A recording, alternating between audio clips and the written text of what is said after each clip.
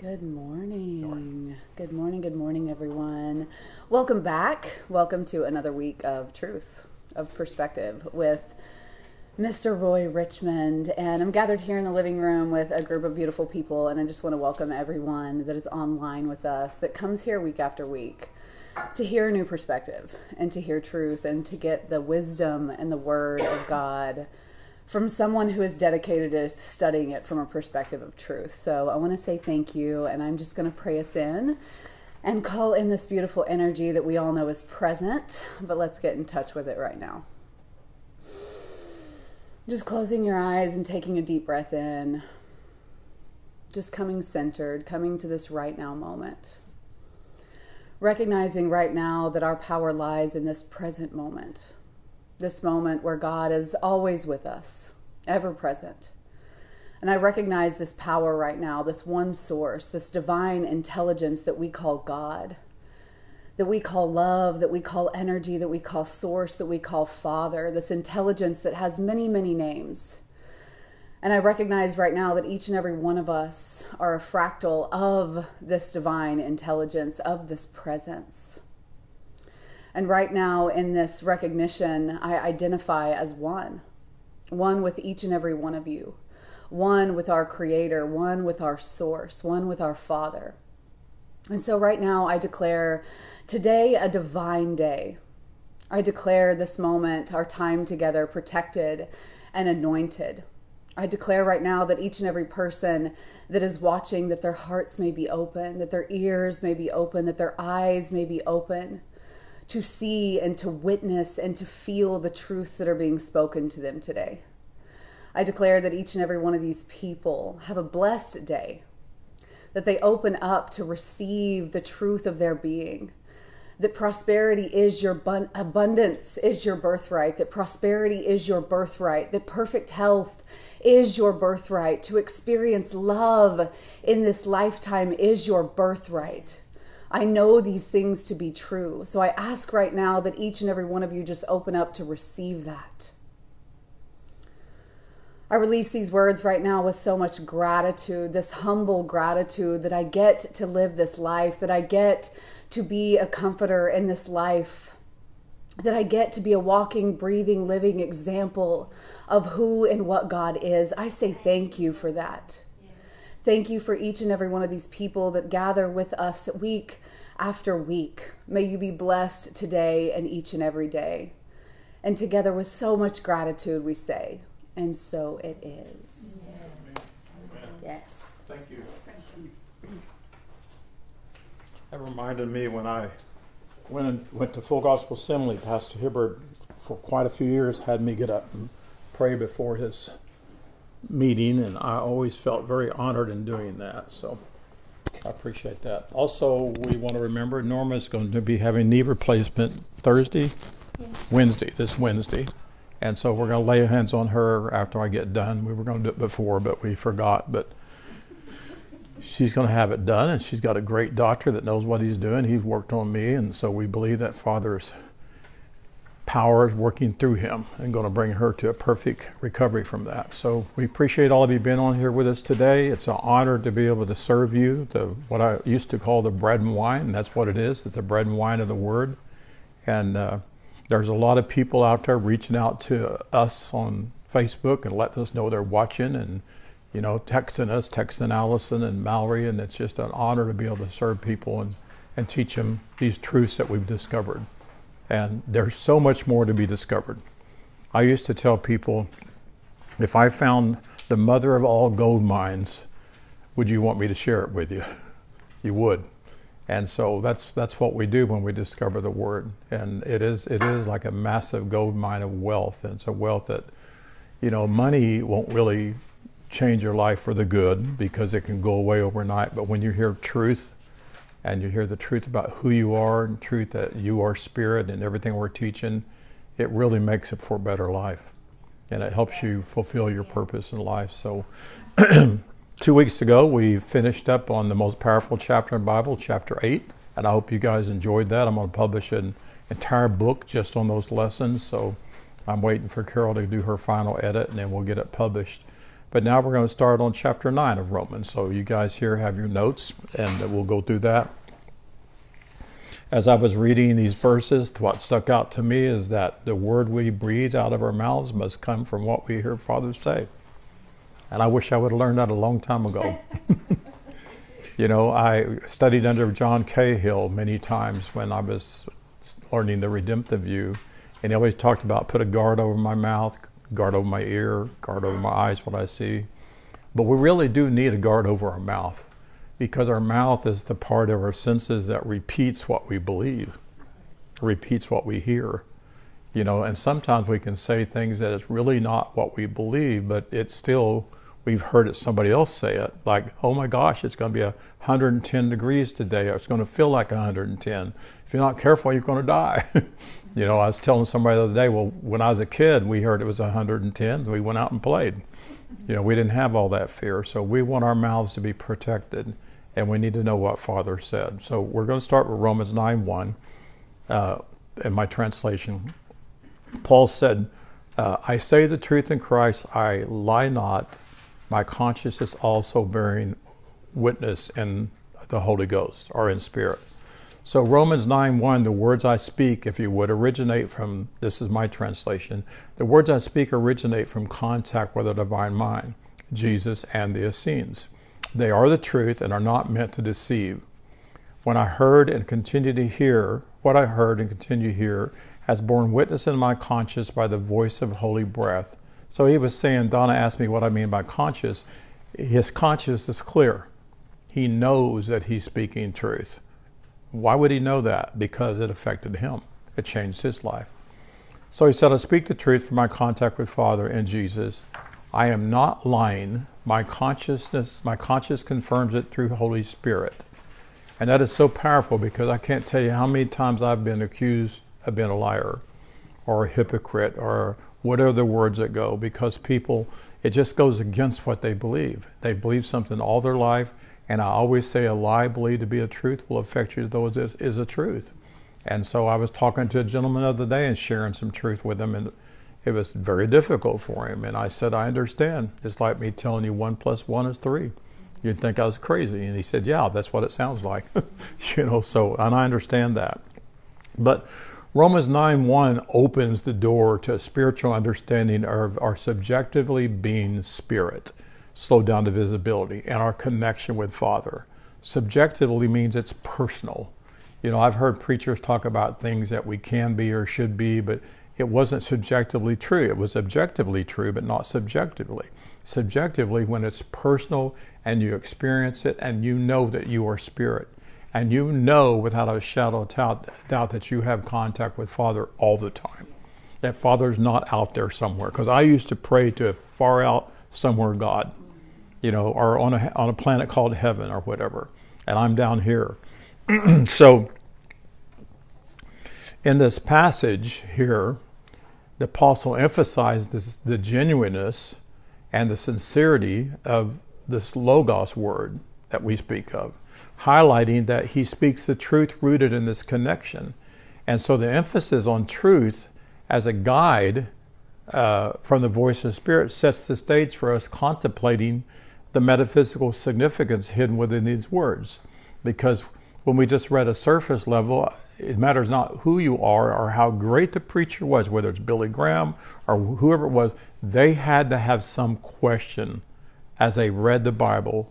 Is this really God?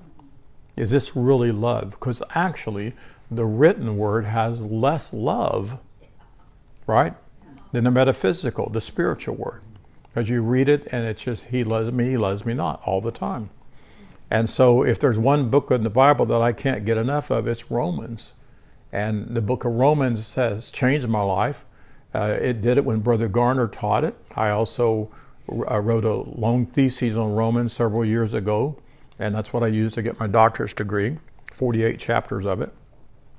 But I was apprehended by it. And I was thinking about this morning. I believe the two most important characters in the entire Bible besides Father is Jesus and Paul, because they function totally as comforter messengers. There were some in the what you would call Old Testament times, the Old Outlook times, Isaiah, all of them, but they never were allowed to kind of move into their own, into truth, because they were still affected by the Mosaic Law. And of course, we don't know a lot of people in the Middle East too, and I'm sure there were a lot of them, but I'm talking about in the Bible. Those are the two greatest messengers that we should be listening to. So thus, I translated and interpreted it several years ago, and I continue to teach from that book metaphorically and metaphysically. So metaphysically, meaning other than physical, we can interpret the verse 11, as, if you would, as an invitation to explore the power of inner knowing, an invitation to manifest truth within, because we are the manifestation of the very truth of God, but it's got to be inside of us. Where we're at in our conscious awareness, in our subconscious. Sometimes we can be conscious of something, but our subconscious is where our sin is, right? Paul said, when I would do good, I would do bad. And he said the reason why is because there's sin in my members. What he meant by that is he still had a religious mindset, if you would, in his subconscious. He still had the memories of all that. I mean, can you imagine being a doctor today of some kind of unbelievable ability to do something, and all of a sudden something new comes on, and you can't let go of that? Yeah, but this is the way you do it. This is the way you treat that person. Well, no, we have a better. All you got to do is give them one pill, not 50 pills, if you would. So it would be difficult. So by recognizing and acknowledging the presence of our renewed consciousness, or the divine wisdom and knowledge and understanding, we realize that there's life within inside of us, and then there is this wellspring of wisdom and truth, and it's beyond the surface level understanding. So we can speak the truth because only one comes from the voice of our Father, and that's what we want. Everything we hear needs to come from the voice of Father. What I say, you need to question it. You need to say, is this Father? Is this something Father would say? And so Father spoke to Isaiah to tell the people to stop listening to the paganistic and the mythological teachers and their mindset. And that's when he said, cease ye from man whose breath is in his nostrils. In other words, quit listening to man who gets all of his information from the sensory realm, or sensual. And by the way, sensual doesn't mean sexual. Sensual means material. It's the sense realm. It's what we go to get pleasure in the material world. And of course, we are slammed by the material world, are we not? New cars, new houses, new this. It's always thrown at us. And this will make you happy if you buy this new car. Well, I don't know how big the percentage is, but a lot of percentage of people buy a new car at least every 2 years. So that car that they just had to have doesn't make them happy anymore, because this new car has a better gadget, right? Whatever it is. And same thing with understandings. There's all kinds of new teachings that come along, and they sound better and better and better. That's why I tell people, if you're searching nonstop for somebody to teach you something, you need to find one or two teachers that are teaching truth and pretty much stick with that, because there's all kinds of stuff that will sound good that will lead you astray, and you have to be careful with that. So therein is why there are so many voices speaking conflicting words that do not conform to the not concealed word of God. Does that fan need to be turned off? Is that bothering anybody? Okay. So most of the teachings from the past, and still are, they're from the surface level of the Word of God. And they're also from a surface level of the redemptive view, which sounds good. And, it brought me to a certain place. But after a while, it still didn't satisfy me, because I knew it had to be more about Father and not about Jesus. And religion makes it more about Jesus. They point you to the messenger. So those who were teaching did not bring anyone to what I would say spirit awareness. And yet Father made us spirit. Father formed us in our womb, in our mother's egg, formed to be spirit. Of course, slowed down visibility. So sadly, most of the people who teach the Bible, they continue to teach what their forefathers thought, and it's just on and on and on. My mom passed me down all my dad's Bibles and books and stuff, and when did Dad die? I forget when it was. 94? But 94 now. So within a couple of years, I met Brother Garner. I realized that I can't teach any of that anymore, because what outer court is always trying to please God on a daily basis. They had sacrifices yearly. They had sacrifices nonstop. You know, if you did this, if you did that, if you touched somebody dead, it was always trying to please God. And then when you get to that holy place, which we call the redemptive view, that's when you realize that you don't have to go get saved over and over and over again. And I even taught that you don't have to ask God to forgive you over and over and over again, because God never held anything against you. And that was a little tough for some people. But Paul struggled with mixing his years of being a learned man in the Mosaic law, and again being tempted to add the law to what Jesus and the Essenes taught him. So again, we've heard this, that Father told him, hey, start drawing from your divine mind. So again, how can you say what Father says? Well, how can you say what I say? You can spend time with me, right? You can listen to me. You can converse with me. And that's how you can begin to say what Father says. And I'm doing my best to practice this within the medical industry. When they say this, I want to hear Father say, I say this. And you can find that in a lot of Paul's writings, and even Jesus. He would say, they say this, the Pharisees, but I say this. So we should start thinking when we hear a voice, is it they or is it Father? And then if you recognize that it's they say this, then I say, well, I say this. I read your post, Mallory, the other day about this lady that loved you and cared for you, and she ran into one of your past friends 10 years ago, and that lady said a lot of bad stuff that I almost cried for you. That was terrible, because it happens to a lot of people. But I like how you answered it. Yeah, what she said was true back then, not today. You know, and so what we said, what they said yesterday was true in their perception. It was true in their understanding, but it's not the truthful word. And that's how we can help people ourselves. So in the King James Version, the phrase my conscience confirms it through the Holy Spirit points toward this importance of deep contemplation and attuning to the divine mind. And that's your answer. You asked me, Donna, what he meant by conscious. We begin to realize who we are and what we have. And I know it's true. I know without a shadow of a doubt that I'm a son of God. I know without a shadow of a doubt that I have all things that pertain to physical life and spiritual life. I know that. And so when we listen to the whispers of the voice of Spirit and the thoughts, we connect to divine Spirit, and that dwells within us as who we are, but also it guides us. So we are Spirit, but Spirit guides us. And I like the first time I heard Kay said this, Spirit said to me. You know, and I say that now. I don't say God said to me or Father said to me, because it is Father, but literally Spirit speaks to us. I am Spirit, and that's why we say the voice sounds just like you, because it is you. When you tune into the Father, then you say what the Father would say, right? And you can boldly get up, like I believe Mallory does. She knows when she speaks, she's speaking as the voice of one.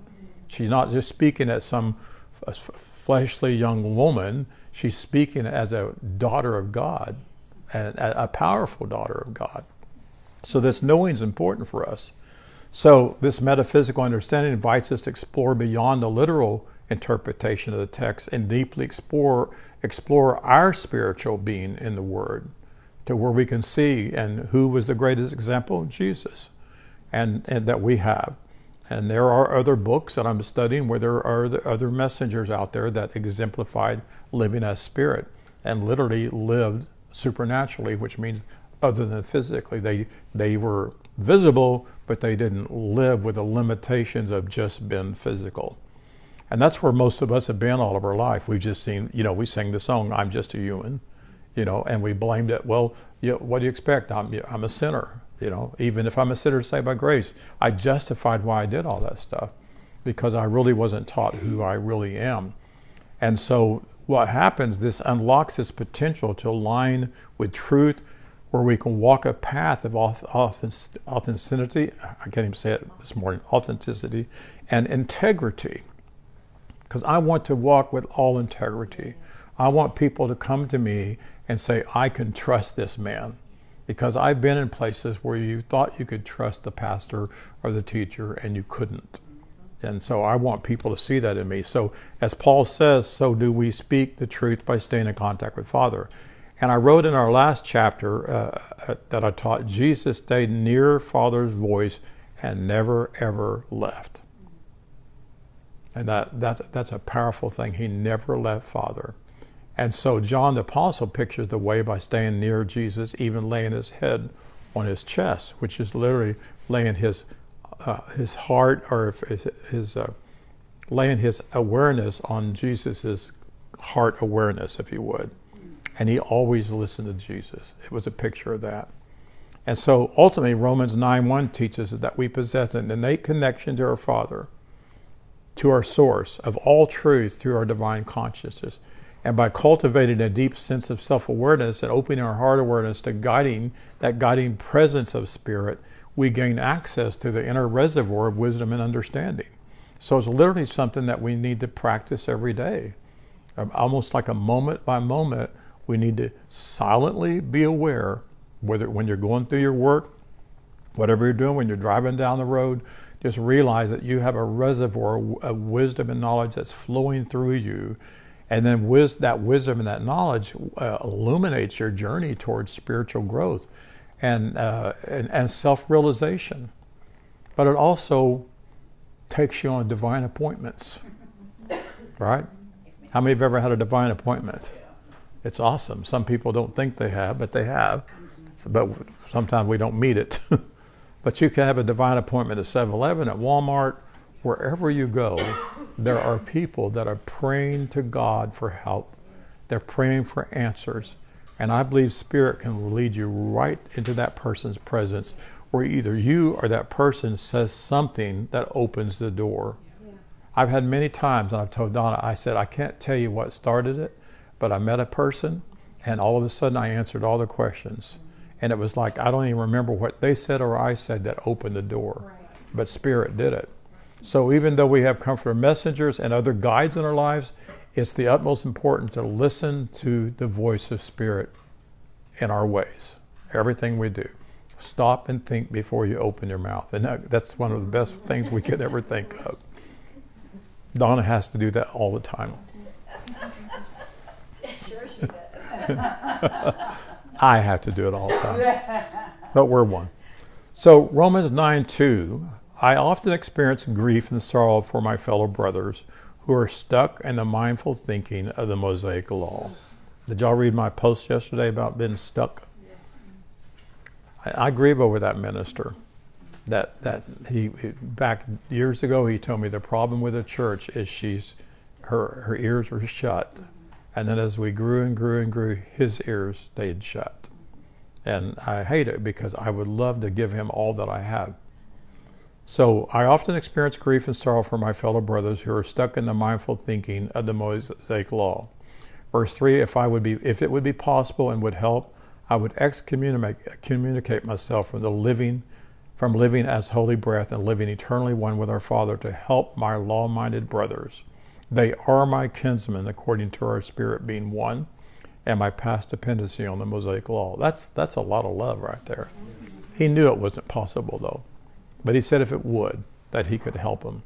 So Paul's statement of his kinship with his brethren stuck in the Mosaic law was not about race or Jew or friendship, but they were also spirit. They were a kinship. And that's being one. And I like it when I saw that the word redeem and redemption actually means kinship. And that's powerful. Father never had to redeem us because we were always his kinship.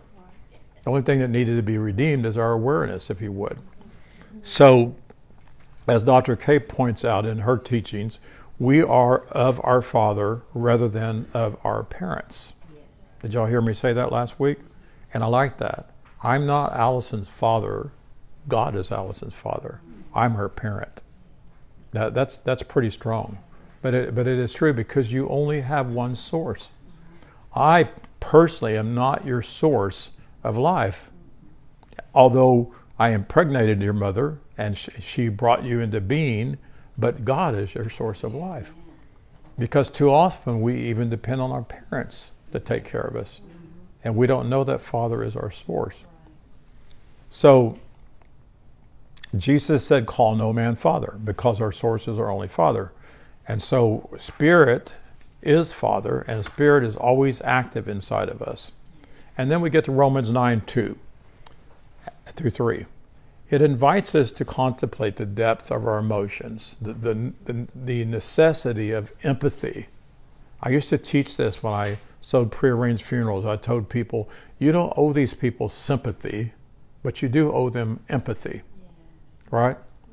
Because sympathy sometimes we will, like when we prearranged funeral and they said we can't afford it, or we, well, if I gave them sympathy, I'd walk out and they'd never be protected. But if I gave them empathy and they understood that I'm there to help them and, and guide you down the path of doing what needs to be done, I was much more successful doing that.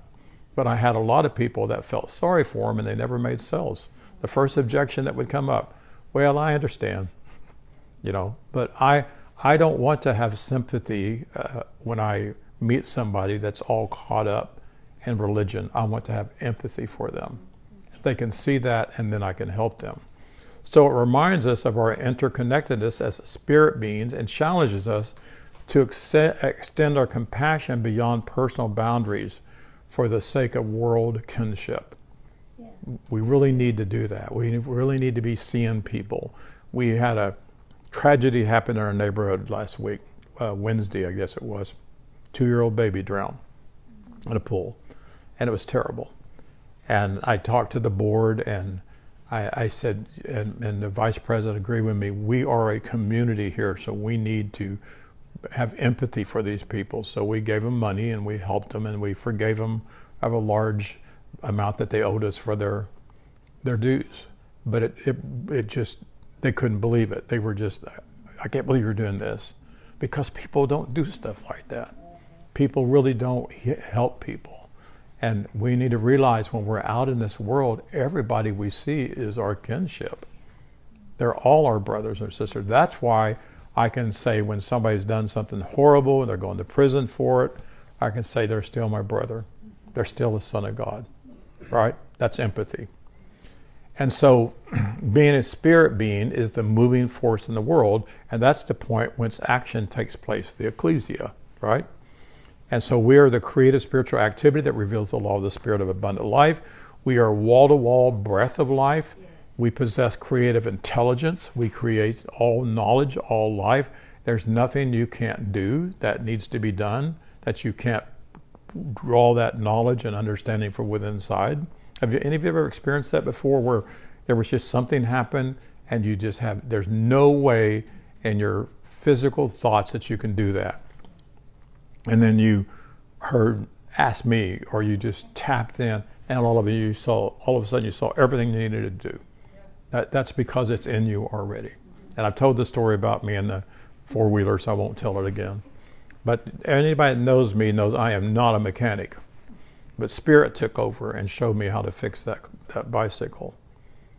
And so Paul knew his kinship was also spirit being, but they were stuck in the Mosaic law, which we have a lot of friends who are. And its way of doing things, they never saw themselves as any more than mere men struggling with failures, struggling with due-to-be laws. And that's why people can easily say, I'm still a sinner. Because they never can do it. They never can give enough money, right? They never can serve enough. They never can stop things, because when you try to stop something, what are you doing? You're giving it a power, right? Correct? And when you say, literally, when you say somebody really hurt me, you're giving it a power. And that's a big thing, because people do hurt us. But we can get to the place where we can just say, no weapon formed against me can prosper. No word formed against me can prosper. No thought formed against me can prosper. I know who I am. That's when you go through life and nothing affects you at all. Right? Now, I'm not saying affects you in the way that baby died or whatever, but nothing affects you when when an attack comes against you, because you know who you are. And you know, like I told my pastor once, he said, I've never seen you as a minister. You need to go back in the furniture business. And I just said, you didn't call me. So it really doesn't matter what you think. So therefore, Paul grieved for them, just like we do kinship in our world. And we're all interconnected beings, being spirit, not biologically genealogy, but by father genealogy. So literally, we are not African, American, Spanish, Japanese. We're one, right? There's only one race. It's just sons and daughters of God. So speaking of the Pharisees and Sadducees, Romans 9:4, they were descendants of Israel, to whom the idea of sonship was revealed. Also it was through them came the not needed sacrificial offerings of the Mosaic covenant continued, and including following the laws of Moses, the ceremonial worship, the continued offering of appeasement, and all their due to be pledges. Verse 5, they were the fathers of such beliefs and the due to be works, all traducing works. I'm telling you, every law that you're told you have to do is a traducing work. I say things that we must do for ourselves, not to please God, right? If I tell you have to do something to please God, that's a traducing work. That is a devil to you. So it was to them whom Jesus first appeared to announce the good news, saying, all people possess holy breath of our Father. All people are eternally sacred, holy, blessed, world without end. Amen. That's the final word. All means all. I looked it up in the Greek once and it says all. I looked it up in the Hebrew and it says all. So I defy you to leave anything out of that. Verse 6, it was not as though what they did and what they offered made the living word of Father lose its power. Every nation, race, and creed are spiritual Israel, including the physically born Jews. We are all born of Father, all born from that which is holy breath. There is no race but one. The words I speak originate from, Donna, remind me to get rid of that number 1 there, if you would. The words I speak originate from contact with the divine mind, Jesus, and the Essenes. They are the truth and are not meant to deceive. What I heard and continue to hear has borne witness in my conscience by the voice of holy breath. Get rid of that too, those numbers, I don't know why they're there. The grief and sorrow which I offered experience is for my fellow brothers who are stuck. Oh, I know what it is. I copied that again. I've got that in there twice. Okay, I'll stop. I won't read that. Did I read verse 4? Yes. Oh. Huh? Yeah, you stopped it. All born from that which is holy breath. There is no race but one, and then that's where it switches over to the title Israel. All right. I'll remove some of that in here. All right. So the title Israel means contending for God, or striving for God, who prevails with God, a prince with God, dominion with God, and rulership with God. That's literally who they were. So the idea is a development out of contending with prevailing over anything else. So they were to develop, or they were to move away from all that religious stuff and all those rules and all those regulations. The title Israel, in its highest significance, symbolized spiritual consciousness and the thoughts that function in truth and righteousness make spiritual divine mind, empowering our spiritual consciousness. So literally, we are spiritual Israel, is who we are today. So Israel, a prince of God, is the real man and woman, that consciousness which is founded in Father. And it requires, if you would, the story of Israel from Abraham to Jesus to picture that growth of the whole man. And I've got books that I've got written on that where you can see a growth process going on all the way from Abraham, Israel, and then to Jesus. So the unfoldment and lifting into this consciousness includes the body of man, which is spirit, slowed down to visibility. So literally, if we would realize that, then I believe that if I can come to this realization that my body is spirit, then everything that's called diseased has to leave. And that's why I'm speaking to these amyloids and everything that I may not even know is called. I'm saying you are uncomfortable here because I am spirit. Yes. I'm not like a dead piece of meat that a maggot would go to. And that's why I see these amyloids and all that stuff. They don't belong to me because I'm alive. And my My heart has life in it, and my liver has life in it, and there's no place in there for you to feed off from. That's how I'm doing it. So the unfoldment and lifting into full spiritual consciousness includes the body of man again, and there's a manifest actual spiritual substance in our life. And if you could see with God's microscope, you would see spiritual activity inside of you. And sometimes I think what these scientists are seeing with all these new gamma ray and X-rays and seeing activity in the cell, I think they're seeing the spirit. I really do. And so we are objectively now the perfect expression of godlikeness right now. There's nothing else you need to do to express godlikeness. That's why I say to people that's got their heads down, lift your head up. Yes. You're holy. Yes. You're beautiful. You have a individual calling in your life in this earth, and your world will not be satisfied until you be who you be, right?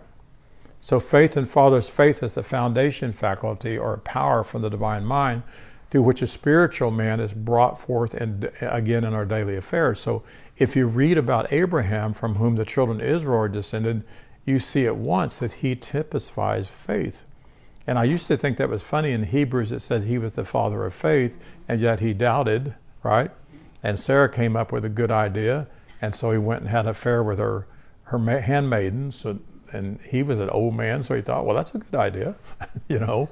But God doesn't see all that. God sees the faith, and Abraham had faith in God. So faith in Father's faith is the foundation faculty or power of the divine mind, which is the spiritual man. And so if you understand that, then we can look here in verse 7. It says we can see Israel's identity as children of Father is not based on their lineage as the seed of Abraham, but their lineage and all people's lineage is in holy breath. Isaac, the promised seed, was a symbolic picture of holy breath, as Jesus was promised a comforter messenger. As Jesus is in his mission and ministry, so are we. We are all called the many-membered man. That's who we are. Individually and corporately, sons and daughters of Father. Verse 8, a better way of saying this is, those who are mindful of the Mosaic law and all the do-to-be dead works will not subjectively experience their actual reality as being sons and daughters of Father. But those who put their confidence in what Jesus revealed in his teaching time will take an inventory and conclude that they and everyone else are the seed of Father. As Father is holy breath, so are we. So again, if you don't know who you be, you won't live out of who you be. Amen? So the reason I use the term comforter messenger when referring to Jesus rather than Messiah is the English title Messiah is only used 2 times in the King James Version. Can you believe that? You hear Messiah all the time. I called Butch, I said, how many times do you think Messiah is? And Kay, oh, lots of places. Nope, only 2 times. And it's the English title, it's only used that many times, and it's found in Daniel 9:25 through 26, and it's the Hebrew word is mashka, M-A-S-H-I-Y-A-C-H, and it means anointed, and it means consecrated. So literally, folks, you are the Messiah. You're anointed, Messiah. You are anointed. And what does it mean to be consecrated? What do you have to do to be consecrated? Set apart. Well, you say set apart. Well, what has to happen? You have to see something, right? Have we not seen something? We've seen tremendous truth. So the world is waiting for a Messiah to come back and kill all the bad people and make this world wonderful, not knowing that their Messiahs are right here, right now, all over the place. So to be consecrated is to have a particular truth, if you would. Also, allegorically, the word mishab, being a consecrated one, is to have one's awareness consecrated with the Logos, with the living Word. So that's what we're doing. We're having ourselves consecrated. We're having our conscious awareness and our subconscious, our heart awareness, whatever you want to say. We're having it consecrated, and it's been set apart. And set apart means kept away from religiosity. Yes. And that's what Mary was told to do with Jesus, set him apart. Don't take him to church if they're not teaching the truth. What did we do? We grew up in church. We had children, and we stuck them in Sunday school class. Sunday school, and we had no idea what those people were teaching them. We sent them to youth groups and had no idea what they were teaching them overall. So Jesus never did anything that he did not see his Father do, or say anything that he did not hear Father say. Therefore, Jesus was not a Messiah in the sense of being a Savior, because Father God was our Savior. Yes. He saved us from the foundation of the world. How? He made us in his image. He didn't make us as dirty, rotten little sinners. He didn't make us, somebody that needed to please him all the time. He made us one with him. It's kind of like I used to use an example with Donna when we got married. I saved her. But she was going through some tough times. She had lost. When he makes jokes, I always laugh. I'm not making a joke. But she was struggling. She had lost a brother, lost a sister. She needed somebody to love her. And I fell in love with her, and she fell in love with me. She saved me too, because I needed to get out of a situation. But that's what we need to do. We need to be the ones that's going, saving people, rescuing them, helping them from their lifestyle. And I love what your ministry is, Mallory, with women. Some people would look at that and think, oh my gosh, that's terrible. But it's not, because you're waking them up to identify with who they are. And then through that, you can feed them spiritual food too. And I admire you for what you're doing. So, jump ahead a little bit here. So even in your personal life, again, Jesus is not your Messiah. That's a strong statement.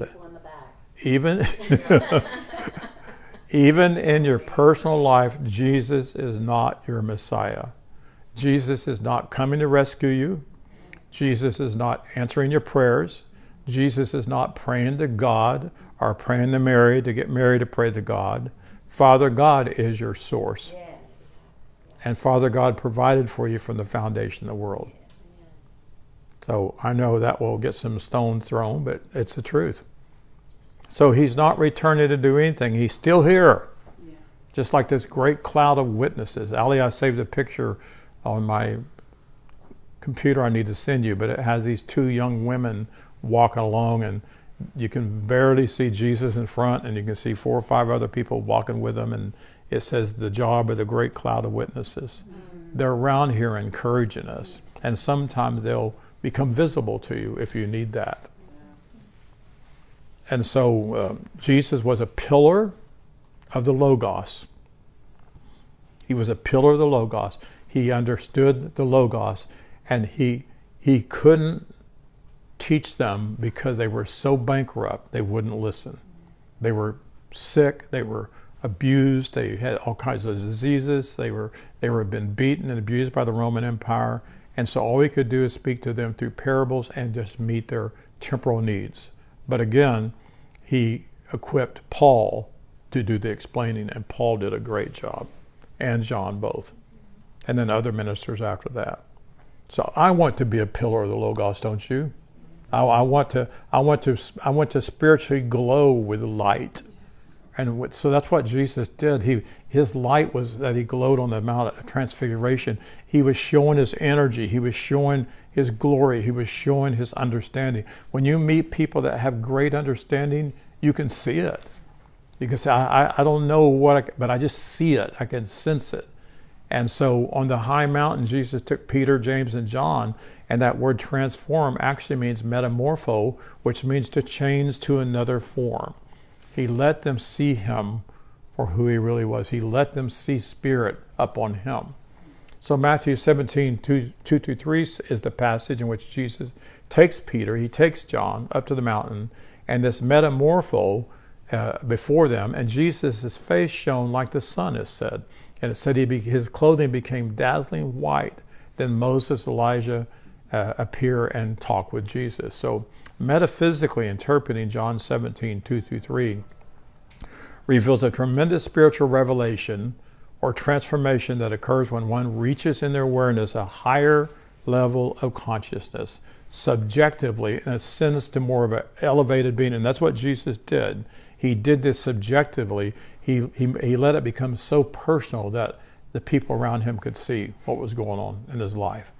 And so that's important. This dazzling white clothing symbolizes purity and spiritual clarity that's attained when we transcend limitations and illusions. Limitations and illusions of the material world. We had to stop saying, I can't. Donna can tell you our entire life, I never have liked her saying I can't. I would say, please don't say that. I don't, because I always worked in the sales field, and people say, I can't do this, I can't do that. And guess what? If you believe you can't, you can't. And also it becomes an excuse not to do something.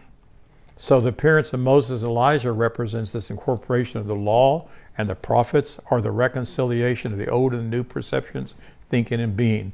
This suggests that the metamorpho experience involves deepening our understanding. And it brings us into this perfect alignment with the divine mind. And that's what I'm seeking after constantly. I want to be so in line with my divine mind that every thought that I think is spiritual. Everything that comes out of my mouth is spiritual. And that wouldn't be boring. I would love to sit around a spiritual person that's speaking spiritual things. And we could say Jesus raised his spiritual energy to take on a more spiritual form than just the physical. So literally, he glowed. Literally, if you could have seen him with your spirit eyes, he would have been probably beautiful color and glowing off from him, those things we've seen in movies. And because, like The Shack. Have y'all seen The Shack? Oh, you got to see it. I've heard it's really good. Yeah, it's on Facebook. It's so good. It still has a little, not Facebook, excuse me, Netflix. It has a little bit of, traditional teaching, but it's got a lot of truth in it. Yeah. So Romans 9:9, Abraham and Sarah received the promise to have their son Isaac by divine assurance. Isaac was a physical picture of Jesus and all mankind as the many-membered God-man. So in Hebrews, Isaac's name means he laughs, or he will laugh, or laughter, joy, singing, and leaping. So he speaks of divine sonship. Isaac, meaning laughter, signifies this pleasure of knowing that your conscience is spiritually renewed. The pleasure of knowing who you are, your pleasure of this one, this eternal relationship where we have a Father. It brings me great pleasure to know all these things, because there was a time that I never felt right. And I went to church all my life, but I never felt right. And because I couldn't do everything they told me to do. So Apostle Paul was very familiar with these experiences because Jesus and the Essenes taught him of his divine mind, and he shared the Logos with him. So where he rejoiced at being able to express himself as the Son of God then. And you can read that over and over. So according to the text, Isaac was born after Sarah was past the age of bringing forth a child. And of course, Abraham was way too old to be able to produce a child physically. And so she was barren, not only in her body, but in her awareness. And there was no physical possibility of Isaac's conception under natural course. So we were born of spirit, not created. And Kay taught on that a lot in this teaching on what about those bodies. We're going to call it a different title though. But we were born of spirit, not created, but of Father. So our parents did not create us. That there is a physical way of having a child, but without that spark of light, without the spirit entering into that egg, there would be no child whatsoever. So my mom and dad did not create me. I was born of spirit. And that's how we have to understand that. When people say, when were you born? I would just say, I was born of spirit in 1950. And became visibility. Huh? You were slowed down. Well, that's what I mean. Yeah, in 1950 though, I came. When did your spirit slow down? I came out of my mom's, what I'm saying, out of my mom. So the new man is begotten by the divine spark entering into the parent mother, or the logos, the creative spiritual activity. So a new state of consciousness that is formed, and it fulfills the admonition to let Christ be formed in you. That's what that really means. Let Christ, let Spirit be formed in you. And then we find in Galatians 4:19, I'm almost done here, but the Apostle Paul writes, my little children for whom I, excuse me, my little children for whom I'm again in the anguish of childbirth until Christ is formed in you. This verse is often interpreted spiritually to convey a deep understanding of this metamorpho that occurs within individuals. He's talking about being formed in, coming forth in, functioning in you. Too many people, the Spirit is dormant in them, if you would. They are spirit, but it's dormant. So metaphysically, this verse can be understood as the process of inner growth and spiritual development. Just as a child grows and develops within the womb until it's ready to be born, Paul uses this metaphor of childbirth to explain the intensity of his desire for spiritual growth to take place, and that the Galatians would become spiritually mature. And maturity is an important word in the body, because people need to become mature. As long as you're always asking for something, pleading for something, trying to please God, trying to please your church, you're immature. You're out there in that outer court. So the phrase, until Christ is formed in you, suggests that the ultimate goal is for the divine nature or Christ conscious to be fully realized and then expressed in you. You have to know, what is my consciousness? It's the Christ consciousness. It's the in contact with Father consciousness. And this gradually takes place. And then what happens is the first quality that begins to function is the fruit of the Spirit. And what is the fruit of the Spirit? Love. That's it. Everything else is the attribute of love. Without love, you can't be long-suffering. Without love, you can't be patient. Without love, you can't be kind. So it's not fruits of the Spirit, it says fruit singular. And so that's love. And then you have compassion and wisdom, Christ-like attributes, and they become dominant in your words and dominant in your actions. And nothing comes out of your mouth that's not produced by love. And that can be hard out here in this world. But literally, when you begin to allow the Spirit of God in you to conform you to that, your job gets easier, it gets more comfortable. That matters not what your boss says, you just do what you're supposed to do, and you go on and you keep being a blessing until either something happens or it's time to move on somewhere else. But you're there to bless them, they're not there to bless you. That's a pretty strong statement for a lot of people, but that's the truth. Galatians 4:19 reminds us that the spiritual growth is an ongoing process that requires nurturing, it requires patience, it requires perseverance, because there's a war going on inside of you, and that war is old thoughts, old beliefs, things that we haven't let go of yet. And so what do they need to do? They need to be washed with the water of the Logos and continue to allow that creative activity to be functioning in you and cleanse you from everything that's hindering you. So the depth of Paul's concern for the Galatians demonstrates his commitment to support their spiritual development. And I'm committed to do that for you. I want to support your spiritual development. I want to provide for you everything that you need, particularly you that are here. Any book that you want, I have everything in PDF files. They're yours. You just tell me what you want. I got a library in there. You can go look at the books I have and say, I'd like to read that one. Some of them I'll say, no, you don't want that one because those are my old books. But I have new ones that I can send to you. So I, like the Apostle Paul and Jesus, encourage people in their world, and I want to encourage them. I want them to embrace their metamorpho journey of becoming more aligned with Spirit. And so that's where we need to metamorph, if we would. We need to change, not like I'm going to be a man or a woman or a different looking dude, whatever, but I'm going to metamorph into Spirit, where people, when they look at me, they know they're in the presence of somebody that can help them and recognize that. I believe that's why that time that I found one of my previous friends in Walmart that was drunk, and I didn't know she was there, and I'm wanting to go somewhere and get something, and I know where the aisle is, but I kept hearing go down that aisle. And I fought it, and I went past it. I kept hearing go down that aisle. And so I went back and went down. There she was weeping and said, I've been looking for you all day. And I hadn't seen her in years. Why would that be? Because she wasn't looking for Roy Richmond. She was looking for the presence of God. She needed somebody.